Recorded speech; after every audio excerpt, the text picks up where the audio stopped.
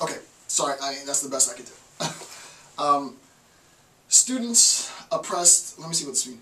Oh, students oppressed attain an ability to perceive their existence within the world.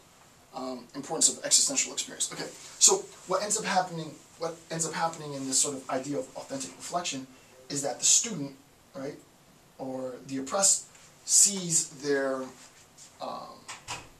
existence in the world as meaningful, right?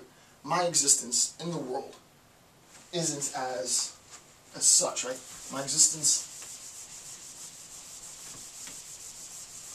under the banking concept, my existence is one of oppression, but not only is it one of oppression, it is one in which I've become, my existence has been framed, right? My existence has been framed, and there is a synonymous relationship between objects in the world and myself, right? Hence, I've become objectified or dehumanized, right?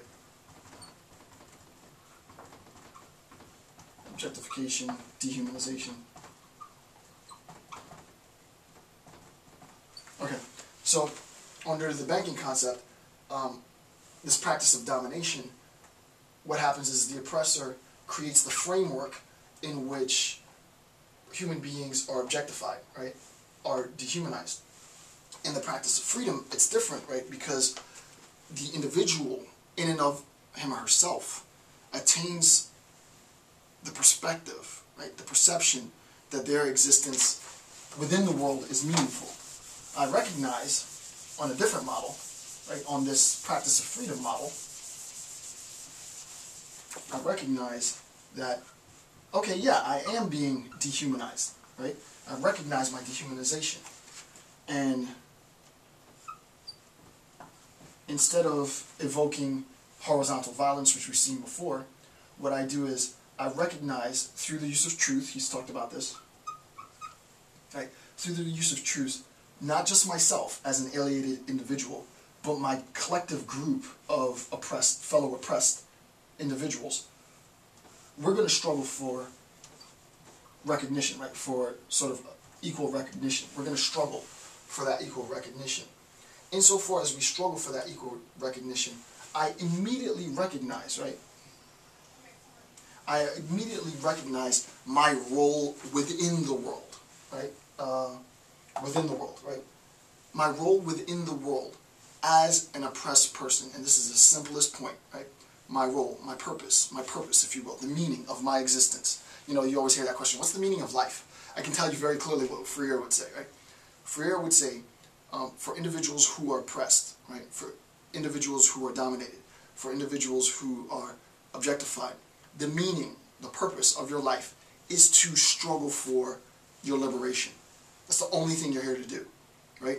The entire meaning of our existence is this perpetual struggle. Hopefully one day it ends. You know, I'm a little bit more pessimistic, but it's the struggle towards recognition, towards liberation, towards regaining the humanity that was robbed of us.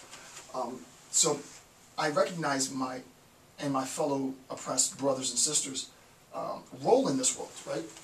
As beings within the world, right? The nexus of understanding lets me know that my purpose, that my point is to liberate myself, but not just myself. I need to liberate myself and everyone else that's oppressed with me, right?